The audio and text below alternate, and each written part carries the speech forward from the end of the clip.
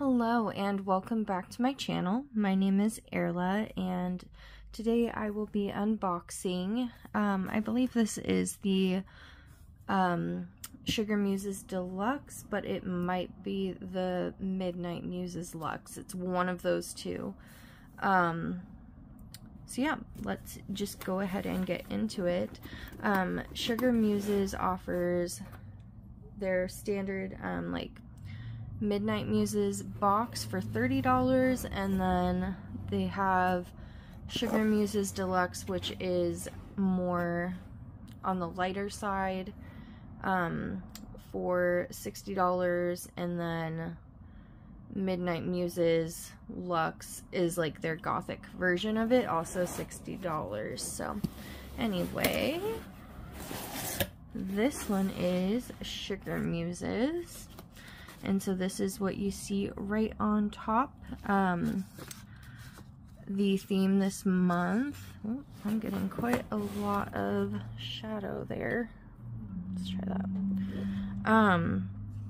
The theme this month is Goddess Illumination. And just ignore the fact that you probably could have read what's in this box. I've not read it. I have peeked a couple other unboxings, but I'm forgetful, as we know. So anyway, we have this nice print for Freya, and it says Norse goddess of love, fertility, and abundance, which, and I'm not sure how to say this word here, wife to Odin.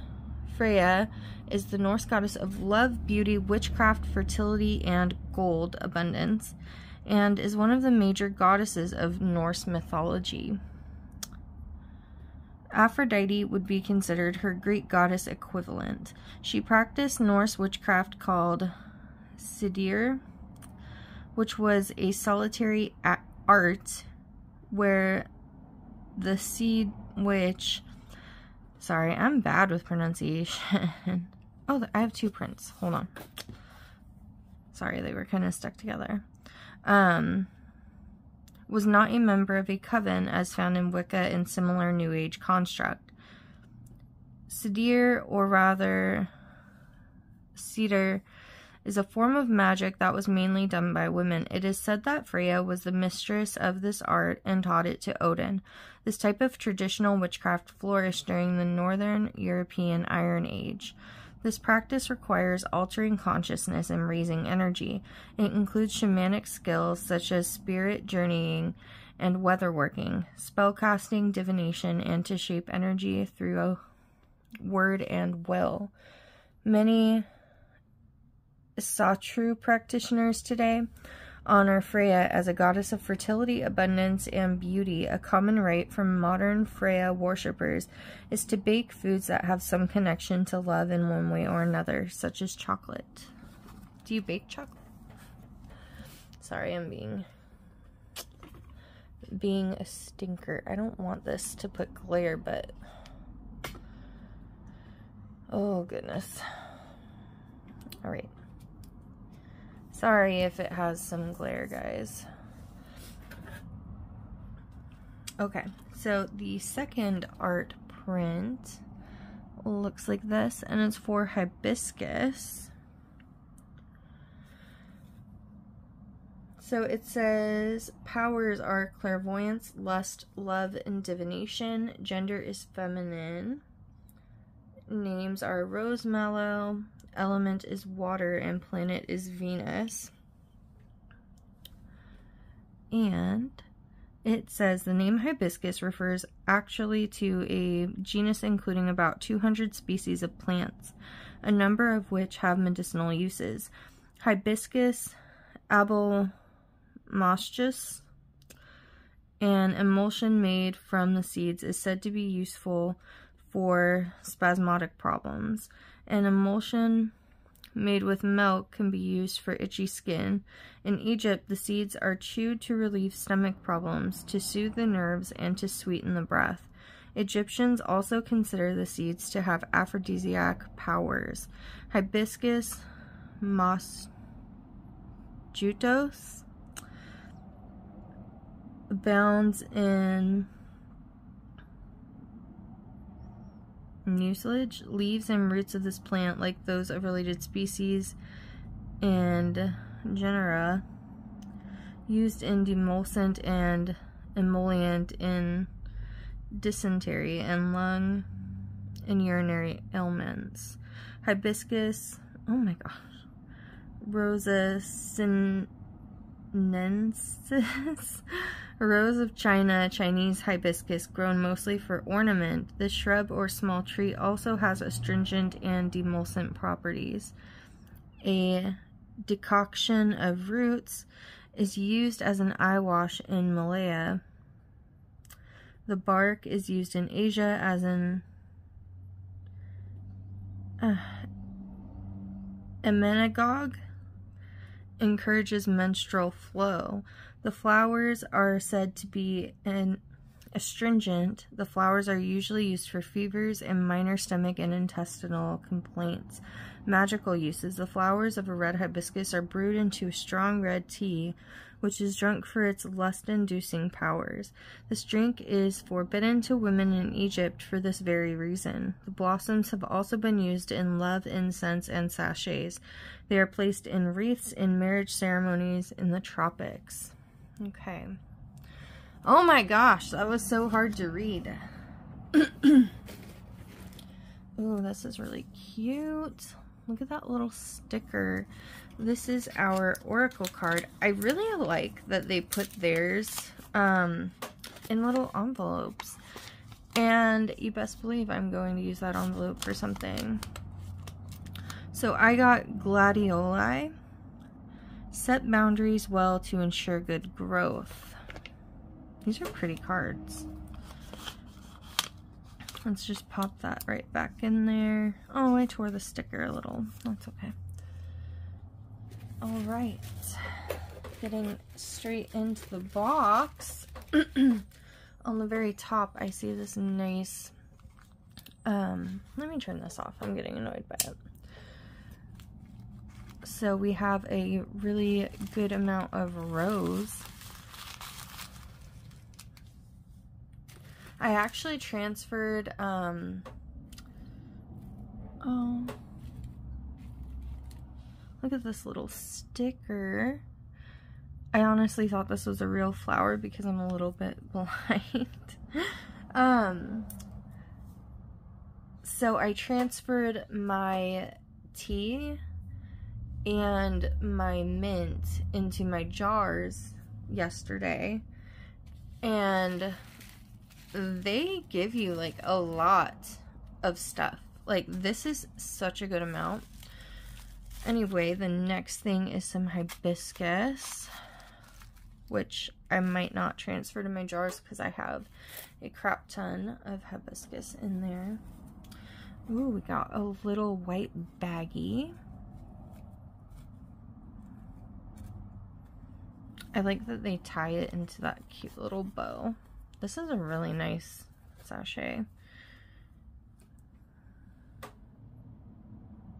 I think this is a rose quartz.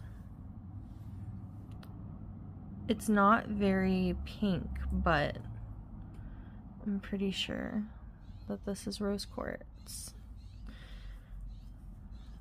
I guess we'll find out. Excuse me. We have another little flower sticker. I don't want to lose these. I feel like they'd be easy for me to lose. Ooh. Dark chocolate, chocolate noir, cult chocolate.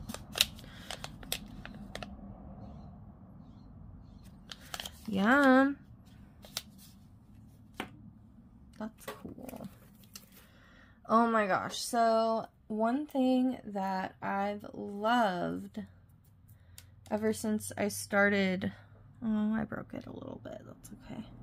Ever since I started watching Stacy's unboxings, is I have loved these little dried flower bundles. They are just the cutest freaking thing. Like, I was really sad because I was like, oh no, they've stopped doing them before I had a chance to join. So I was really glad to see in her unboxing. That's the one thing I remember from watching the unboxing. Oh, okay, never mind. I thought I broke something. That's the one thing I remember from watching her unboxing for this box, was seeing that that was back, and I was so excited. Anyway, the next thing is a Freya candle. Ooh. Oh, this smells sweet. I love that. So when I first started, let's move that down here. When I first started practicing witchcraft or studying witchcraft, I was super into Freya. She was like my favorite goddess for a really long time. So I'm actually like really excited to see her represented in this box.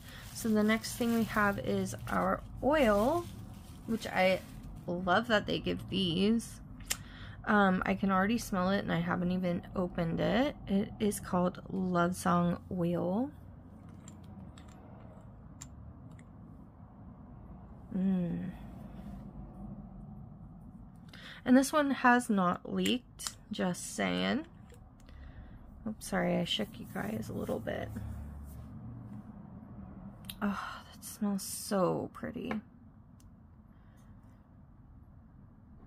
It's gonna roll all over the place. Let's do that.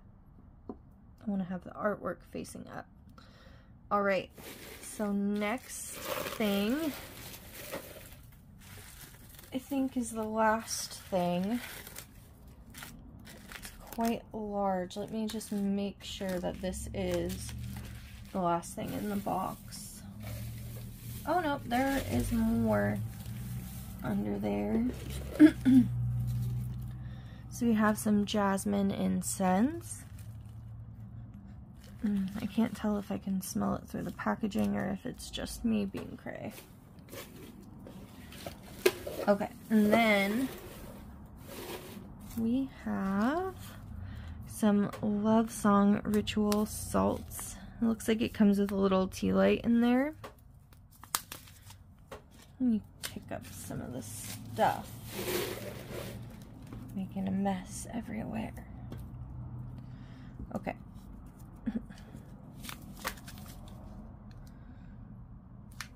I want to open it and smell it. I wonder, does it smell like our spray? But I don't really use these.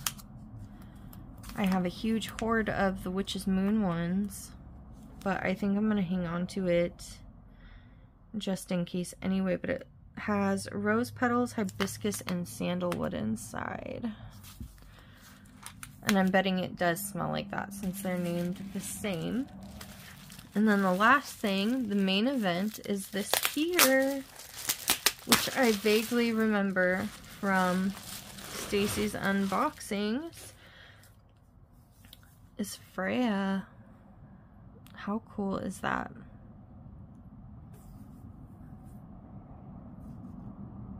And I can't remember, like, if this is wood or if what it is, but this is so cool. Like, I've not seen a statue like this before. So anyway, let's go ahead and read about everything that came in this box. Oh, this is a 2-pager. Okay. So it says, February spell and energy work. This month we celebrate self-love and care along with the goddess Freya and what she represents. The story of goddess Freya. Freya is the goddess of love and fertility in Norse mythology, and she is associated with blessings, lust, beauty, and sorcery. The name Freya means lady, and it can, for instance, also be spelled... I'm not going to read out the spellings. There you go. Freya is a very important goddess in Norse mythology, probably more than people realize. She is, according to some, the highest of... Oh, God. Sorry. Assenger. I don't know. It's right here. However you say that. The principal pantheon in Norse mythology, and one could argue that her status is almost on par with Odin. Norse gods are divided into two subgroups, the Aesir and the Vanir. Freya and her family are part of the Vanir. It was Freya who taught magic, Old Norse, to Odin and the rest of the Aesir. Previously, it was only practiced by the Vanir. It is said that she was born knowing the divine secrets of witchcraft and the runes. The Vanir were shapeshifters associated with magic, creative energy, the sea, prophecy, eroticism, fertility, and shamanism. Freya loves to travel, and she has various options to choose from. The most famous one is probably her chariot pulled by two cats, possibly lynxes. She can also choose her cloak of falcon feathers from her wardrobe. This cloak is magical and it allows her to fly anonymously through the skies.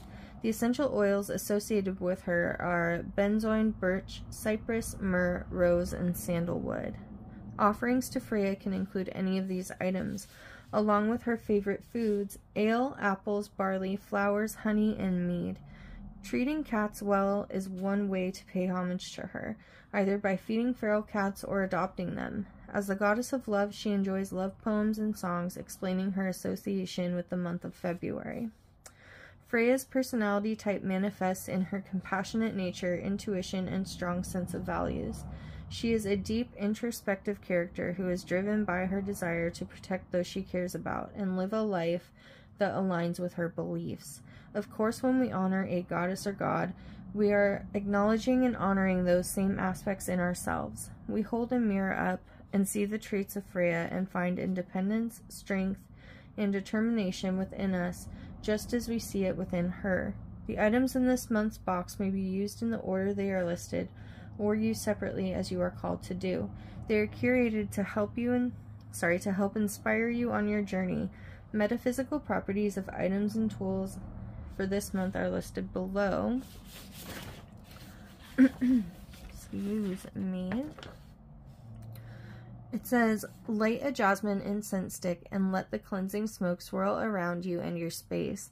Incense can be burned at the beginning of rituals, meditation, or spells to cleanse your space and to set intentions of your ritual. The smoke also charges your crystals and altar and represents the element of air as well as fire. It is said that when a spell is done, it raises the spell up into the ether. This blend is certified organic and vegan. The ancient magical properties of jasmine include love, meditation, relaxation, prophetic dreaming, and confidence. Use in a fireproof incense holder. This is rose quartz, by the way. So it says rose quartz is a cherished crystal, carries profound symbolism associated with love, compassion, and emotional healing, making it a staple in the world of witchcraft and spirituality. Aligned with the heart chakra, rose quartz serves as a powerful magnet for love, whether it's attracting romantic partners or fostering self-love and compassion. It's a versatile tool in enhancing the harmony of relationships and healing emotional wounds. So they give you a little spell here for the bath salts, if you'd like to read it. It's a self-love bath ritual. And then it says, apply some love song perfume oil to your pulse points. Anointing oils are a powerful means of dedicating yourself and your magical components with energies correspondent to your intent. The special blend contains notes of bergamot, rose, sandalwood, and benzoin in an organic almond oil base. It smells sweeter than just those. Maybe I'm smelling the bergamot. I don't know. So we have dried rose. Magical properties include love, psychic powers, luck, not lust, love, divination, and protection. Roses are also linked to female intuition, dream work, avoiding conflict, beauty, confidence, trust, truth and passion. Due to their high vibrational energy, rose petals are considered powerful aids in manifestation rituals. Their energy can help attract desires into one's life. Sprinkle around your candle or your statue as an offering to the goddess, or around the house to create a tranquil, peaceful home environment. Do not consume. Oh my gosh, is today the 13th? Why did I think we were already past Valentine's Day? I was like totally not focused on Valentine's Day at all. I was like, I've been in the mode of Ostara, so maybe I'll do a little self-love something with Freya tomorrow. Is today Tuesday? I don't even know. Oh my god. Okay, anyway, back to this. Place the Freya statue in the center of your altar. The statue is made out of polyresin. Okay, not wooden. I didn't think so. It doesn't feel like it, but they did a good job making it look like wood. To resemble wood and stand 6 inches tall. She is depicted with her iconic attributes such as cats and her cloak of falcon feathers. Where are the cats? Oh, there they are. How cute. I am so not observant.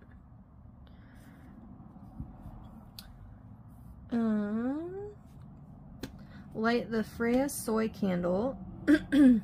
This candle was hand poured to set intentions of self-love, independence, and strength. Organic soy wax infused with notes of grapefruit, cherry tobacco, ginger, and amber accords. By the way, that little tea light I got in the Midnight Muses box, my husband smelled it and like immediately wanted it. So that's not mine anymore. That's fine. I share things with him out of these boxes. Like, he is into witchcraft, but he is really too busy to practice right now. But like the interest is still there. So whenever he sees something that he really likes out of the box, even if I want it for myself, I give it to him, because it's rare that he like shows a huge interest in anything right now. He works 2 jobs. He's going to school full time, and he was for a while there also in a band, so he has a pretty full plate. Anyway, that's neither here nor there. You guys didn't probably care to know. So it says, candles contain all 4 elements. Air. Oxygen feeds and fans the candle flame. Earth. Solid wax forms the body of the candle. Water. Melting wax represents the fluid elemental state. And fire. The flame sparks and blazes. Vegan and cruelty-free, eco-friendly wick. Never leave burning candles unattended, blah, blah, blah. Botanical offering. What's a botanical offering? Oh, this here. It says these bundles were created with natural dried grasses and botanicals, contain fern, baby's breath, and bunny tails, among others. Place in front of the statue as an offering to Freya, or use as seasonal decor on your altar. When you are ready, ground yourself by releasing any excess energy by letting it soak into the earth beneath you. You may also wish to ground yourself with some food and drink. Enjoy a bite of chocolate with this chocolate heart by Cult Chocolate. We have the Freya art print designed by Christy. Hibiscus art print designed by Kayari at Style 24 Designs. Intuitively drawn inspiration card. And that deck that is from is Flower Petal Inspiration Cards on their website. They have it.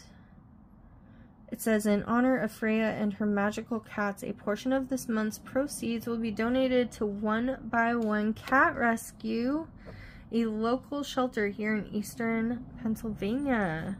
That's awesome. I love cats. They're like one of my favorite animals.